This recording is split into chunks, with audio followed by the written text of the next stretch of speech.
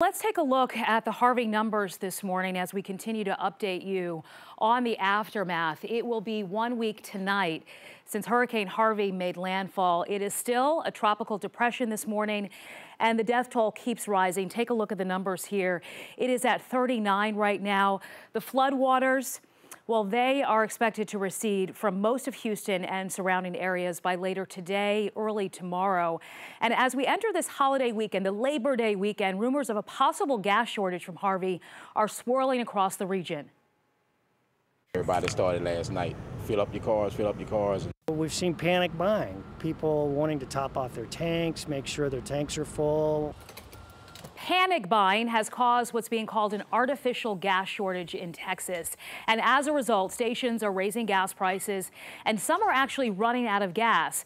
But experts say there is not a gas shortage, that there's plenty of gas in Texas with more on the way. But what about right here in Georgia? Governor Deal is urging drivers not to worry, even though the gas prices are climbing.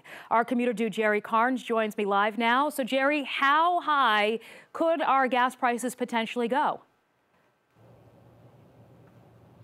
Good morning, Sheba. We were just on Barrett Parkway up here in Cobb County and saw gas for over $3 a gallon for premium, $2.75 for regular unleaded. So that's what we're dealing with as a lot of people head out for trips on this long holiday weekend. Georgia Governor Nathan Deal is asking people to conserve when it comes to buying gasoline because driver behavior could drive the price of gas even higher. In the wake of Harvey, shipments of crude oil are having trouble getting to refineries along the Gulf, and as a result, those refineries are struggling to produce fuel that can be delivered to Metro Atlanta. Colonial Pipeline has resumed sending fuel from Louisiana eastward. That's good news, although Colonial says deliveries will be intermittent depending on supply. Emory economist Tom Smith says gas prices here could eventually average over $3 a gallon.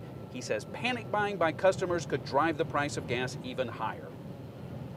I think it's probably going to peak in maybe the next 7 to 8 days, but I don't think it's going to last more than about 2 weeks. By us going out and buying more fuel than we normally would, because we think there's going to be a shortage, can actually cause prices to increase more than they would.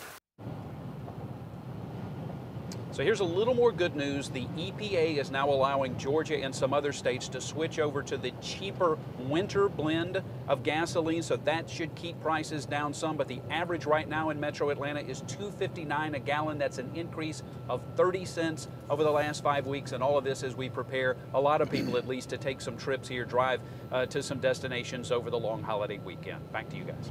All right, thanks a lot, Jerry Carnes.